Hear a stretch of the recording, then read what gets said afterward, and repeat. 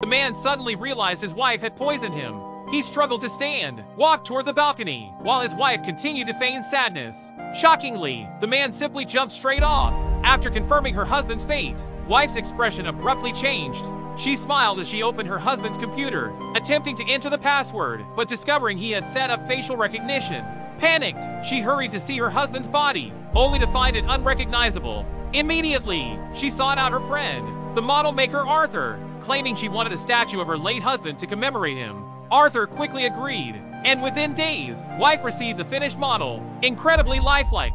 Placing the model in front of the computer, she passed the facial recognition, accessed a video file, promptly deleting it to cover up her long-ago crime of murder. Next, she called the warehouse manager to retrieve the videotape, but Arthur had already borrowed it. Upon learning the truth,